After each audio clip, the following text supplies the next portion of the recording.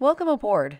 Today, we're embarking on an enlightening journey through the world of public transportation, a cornerstone of urban development and a lifeline for millions. From the humble beginnings of horse-drawn buses to the high-speed rail networks of the modern era, public transit has revolutionized how we live, work, and explore our cities. Did you know the first recorded public bus service was launched in Paris in 1662?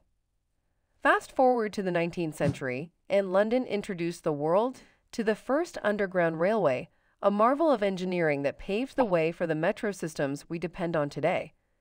But public transportation isn't just about historical achievements.